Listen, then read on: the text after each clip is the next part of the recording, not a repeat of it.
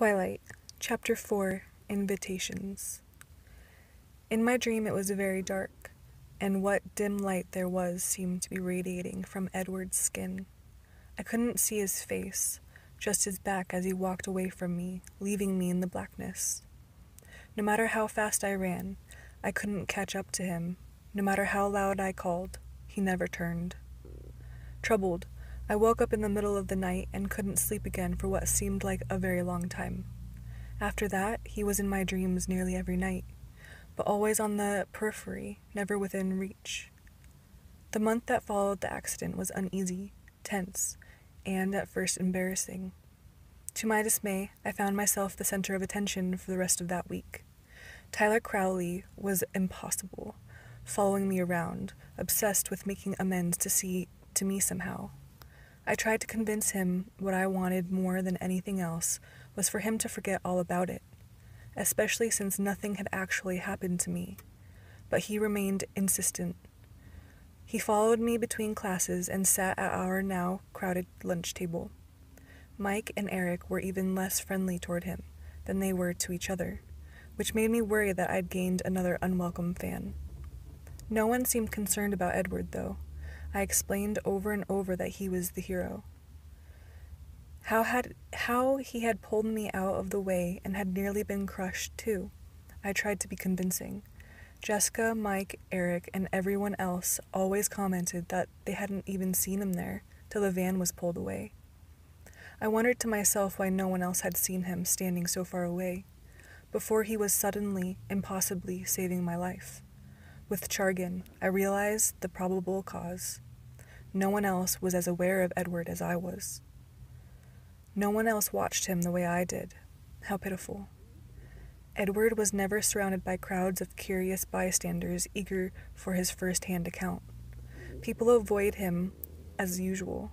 The Cullens and the Hales sat at the same table as always, not eating, talking only among themselves. None of them, especially Edward, glanced my way anymore. When he sat next to me in class, as far from me as the table would allow, he seemed totally unaware of my presence. Only now and then, when his fists would suddenly ball up, skin stretched even wider over the bones, did I wonder if he wasn't quite as oblivious as he appeared. He wished he hadn't pulled me from the path of Tyler's van. There was no other conclusion I could come to. I wanted very much to talk to him, and the day after the accident I tried. The last time I'd seen him, outside the ER, we'd both been so furious. I still was angry that he wouldn't trust me with the truth, even though I was keeping my part of the bargain flawlessly. But he had, in fact, saved my life, no matter how he'd done it, and overnight the heat of my anger faded into odd gratitude. He was already seated when I got to biology, looking straight ahead. I sat down, expecting him to turn toward me. He showed no sign that he realized I was there. "Hello, Edward," I said pleasantly to show him I was going to behave myself. He had turned his head a fraction toward me without meeting my gaze, nodded once, and then looked the other way. And that was the last contact I'd had with him, though he was there, a foot away from me, every day. I watched him sometimes, unable to stop myself, from a distance, though, in the cafeteria or parking lot. I watched as his golden eyes grew perceptibly darker, day by day. But in class I gave no more notice that he existed than he showed toward me. I was miserable, and the dreams continued. Despite my outright lies, the tenor of my emails alerted Renee to my depression, and she called a few times, worried.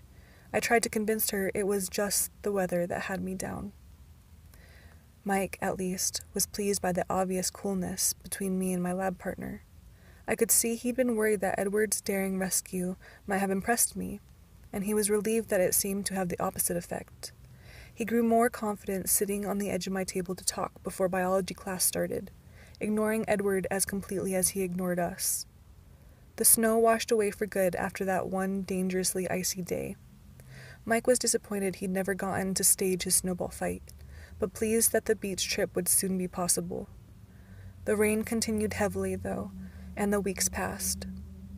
Jessica made me aware of another event looming on the horizon. She called the first Tuesday of March to ask my permission to invite Mike to the Girls' Choice spring dance in 2 weeks. "Are you sure you don't mind? You weren't planning to ask him," she persisted when I told her I didn't mind in the least. "No, Jess, I'm not going," I assured her. Dancing was glaringly outside my range of abilities. "It will be really fun." Her attempt to convince me was half-hearted. I suspected that Jessica enjoyed my inexplicable popularity more than my actual company. "You have fun with Mike," I encouraged. The next day, I was surprised that Jessica wasn't her usual gushing self in trig and Spanish. She was silent as she walked by my side between classes, and I was afraid to ask her why. If Mike had turned her down, I was the last person she would want to tell. My fears were strengthened during lunch when Jessica sat as far from Mike as possible, chatting animatedly with Eric. Mike was unusually quiet. Mike was still quiet as he walked me to class, the uncomfortable look on his face a bad sign. But he didn't broach the subject until I was in my seat, and he was perched on my desk. As always, I was electrically aware of Edward sitting close enough to touch, as distant as if he were merely an invention of my imagination.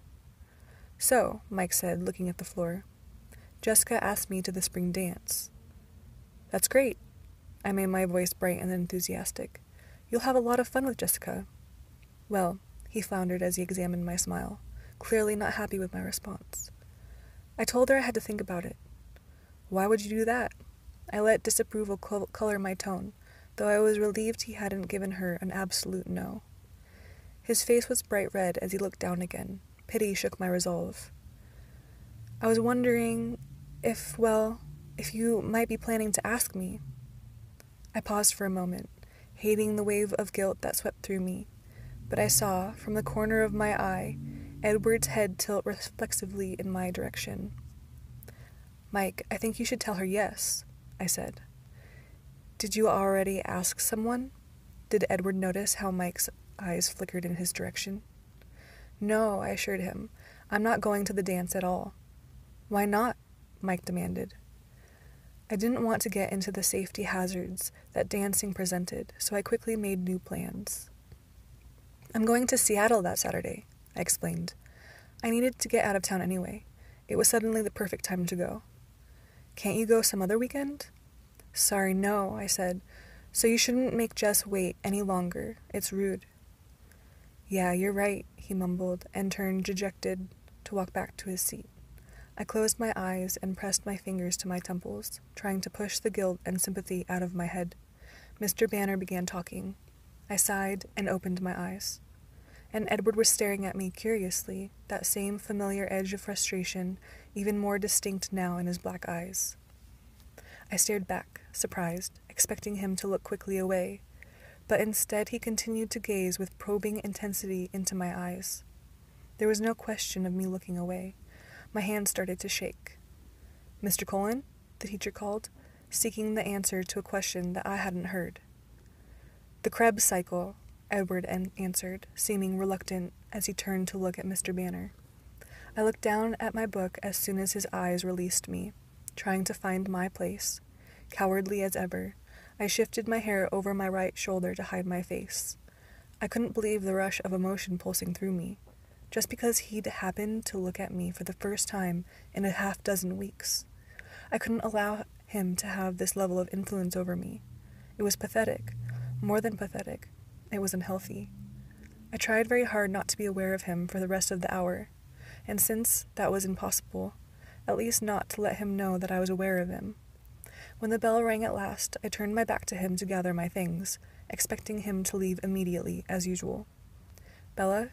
His voice shouldn't have been so familiar to me, as if I'd known the sound of it all my life rather than for just a few short weeks. I turned slowly, unwillingly. I didn't want to feel what I knew I would feel when I looked at his too-perfect face. My expression was wary when I finally turned to him. His expression was unreadable. He didn't say anything. "What? Are you speaking to me again?" I finally asked, an unintentional note of petulance in my voice. His lips twitched, fighting a smile. "No, not really," he admitted. I closed my eyes and inhaled slowly through my nose, aware that I was gritting my teeth. He waited. "Then what do you want, Edward?" I asked, keeping my eyes closed. It was easier to talk to him coherently that way. "I'm sorry," he sounded sincere. "I'm being very rude, I know, but it's better this way, really." I opened my eyes. His face was very serious. "I don't know what you mean," I said, my voice guarded. It's better if we're not friends," he explained. "Trust me." My eyes narrowed. I'd heard that before.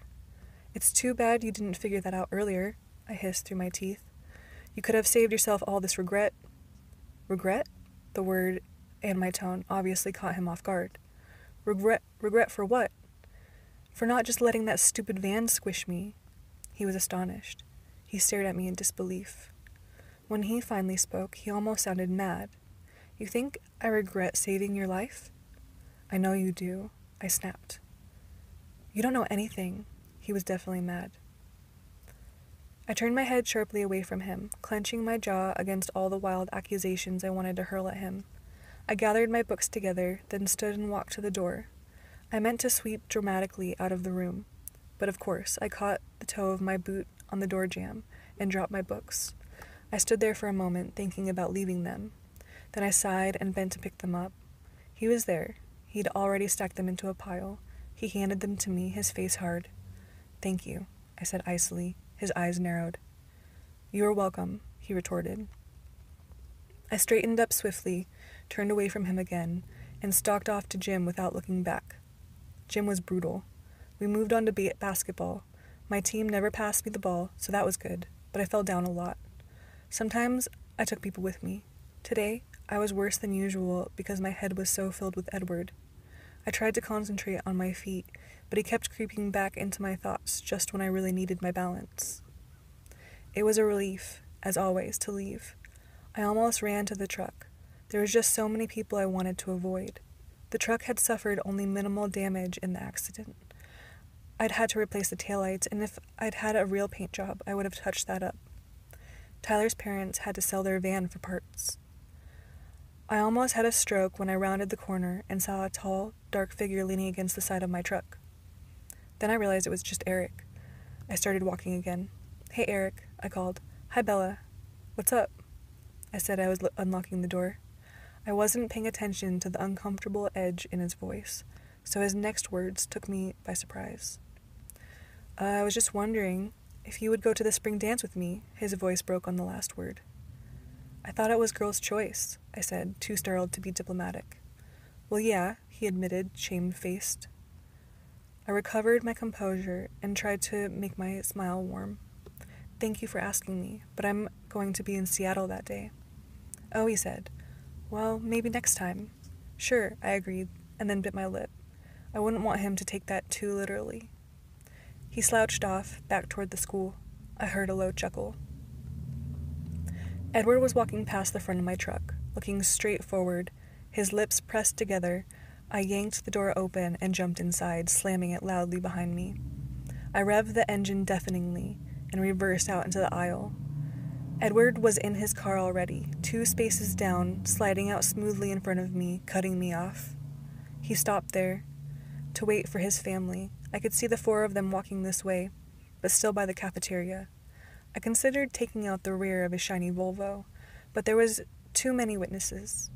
I looked in my rearview mirror. A line was beginning to form. Directly behind me, Tyler Crowley was in his recently acquired used Sentra, waving. I was too aggravated to acknowledge him. While I was sitting there, looking everywhere but at the car in front of me, I heard a knock on my passenger side window. I looked over. It was Tyler. I glanced back in my rearview mirror, confused. His car was still running, the door left open. I leaned across the cab to crank the window down. It was stiff. I got it halfway down, then gave up. "I'm sorry, Tyler. I'm stuck behind Colin."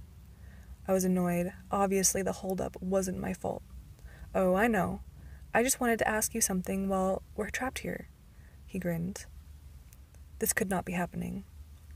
"Will you ask me to the spring dance?" he continued. "I'm not going to be in town, Tyler." My voice sounded a little sharp. I had to remember it wasn't his fault that Mike and Eric had already used up my quota of patience for the day. Yeah, Mike said that, he admitted. Then why? He shrugged. I was hoping you were just letting him down easy. Okay, it was completely his fault. Sorry, Tyler, I said, working to hide my irritation. I really am going out of town. That's cool. We still have prom. And before I could respond, he was walking back to his car. I could feel the shock on my face. I looked forward to see Alice, Rosalie, Emmett, and Jasper all sliding into the Volvo. In his rear-view mirror, Edward's eyes were on me. He was unquestionably shaking with laughter, as if he'd heard every word Tyler had said. My foot itched toward the gas pedal. One little bump wouldn't hurt any of them, just that glossy silver paint job. I revved the engine.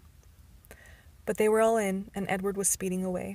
I drove home slowly, carefully, muttering to myself the whole way.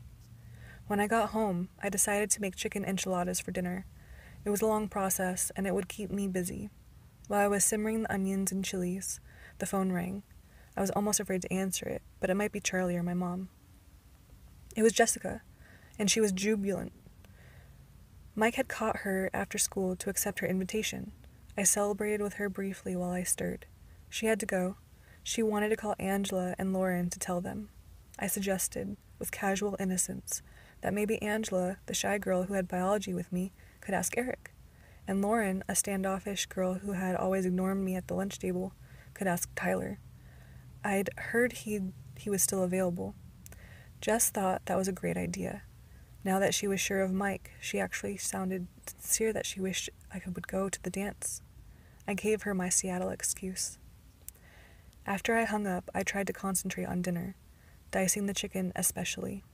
I didn't want to take another trip to the emergency room. But my head was spinning, trying to analyze every word Edward had spoken today. What did he mean? It was better if we weren't friends. My stomach twisted as I realized what he must have meant. He must see how absorbed I was by him. He must not want to lead me on, so we couldn't even be friends. Because he wasn't interested in me at all. Of course he wasn't interested in me, I thought angrily, my eyes stinging. A delayed reaction to the onions. I wasn't interesting, and he was. Interesting and brilliant and mysterious and perfect and beautiful, and possibly able to lift full-sized vans with one hand. Well, that was fine. I could leave him alone. I would leave him alone. I would get through my self-imposed sentence here in purgatory, and then hopefully homeschool, and then hopefully some school in the Southwest, or possibly Hawaii, would offer me a scholarship. I focused my thoughts on sunny beaches and palm trees as I finished the enchiladas and put them in the oven. Charlie seemed suspicious when he came home and smelled the green peppers. I couldn't blame him. The closest edible Mexican food was probably in Southern California, but he was a cop, even just a small-town cop. So he was brave enough to take the first bite. He seemed to like it. It was fun to watch as he slowly began trusting me in the kitchen. "Dad?" I asked when he was almost done. "Yeah, Bella?" I just wanted to let you know that I'm going to Seattle for the day a week from Saturday, if that's okay." I didn't want to ask permission. It set a bad precedent. But I felt rude, so I tacked it on at the end. "Why?" He sounded surprised, as if he were unable to imagine something that Forks couldn't offer. "Well, I wanted to get a few books. The library here is pretty limited, and maybe look at some clothes. I had more money than I was used to having, since, thanks to Charlie, I hadn't had to pay for a car. Not that the truck didn't cost me quite a bit in the gas department. That truck probably doesn't get very good gas mileage," he said, echoing my thoughts. "I know. I'll stop in Montesano and Olympia, and Tacoma if I have to."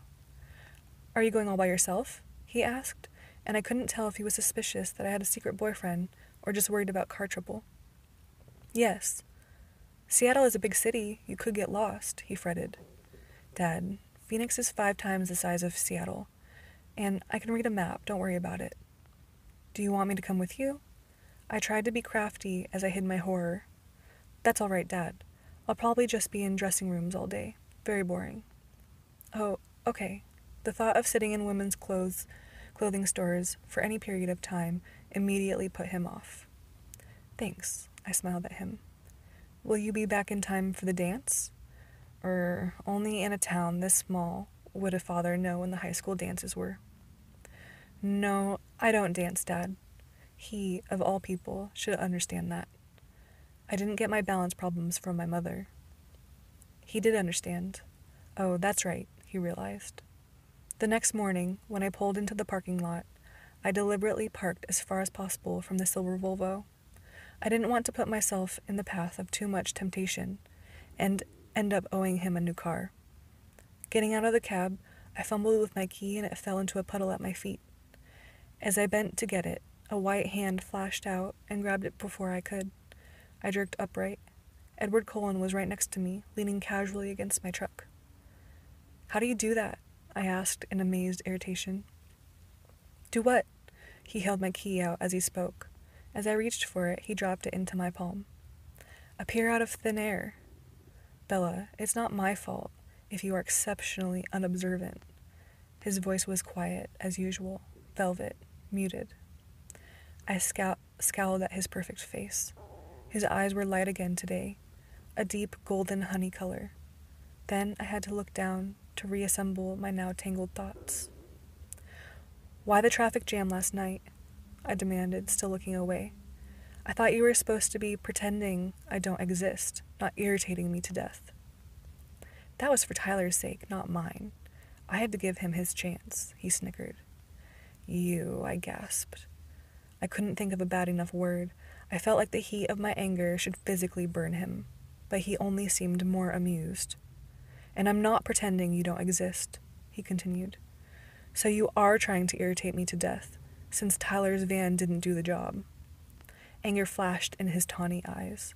His lips pressed into a hard line, all signs of humor gone. "Bella, you are utterly absurd," he said, his low voice cold. My palms tingled. I wanted so badly to hit something. I was surprised at myself. I was usually a non-violent person. I turned my back and started to walk away. "Wait," he called. I kept walking, sloshing angrily through the rain, but he was next to me, easily keeping pace. "I'm sorry. That was rude," he said as we walked. I ignored him. "I'm not saying it isn't true," he continued, "but it was rude to say it anyway." "Why won't you leave me alone?" I grumbled. "I wanted to ask you something, but you sidetracked me," he chuckled. He seemed to have recovered his good humor. "Do you have a multiple personality disorder?" I asked severely. "You were doing it again." I sighed. "Fine then. What do you want to ask?" "I was wondering if, a week from Saturday, the day of the spring dance." "Are you trying to be funny?" I interrupted him, wheeling toward him. My face got drenched as I looked at his expression. His eyes were wickedly amused. "Will you please allow me to finish?" I bit my lip and clasped my hands together, interlocking my fingers so I couldn't do anything rash. "I heard you say you were going to Seattle that day, and I was wondering if you wanted a ride." That was unexpected. "What?" I wasn't sure what he was getting at. "Do you want a ride to Seattle?" "With who?" I asked, mystified. "Myself, obviously." He enunciated every syllable, as if he were talking to someone mentally handicapped. I was still stunned. "Why?" "Well, I was planning to go to Seattle in the next few weeks, and, to be honest, I'm not sure if your truck can make it." "My truck works just fine, thank you very much for your concern."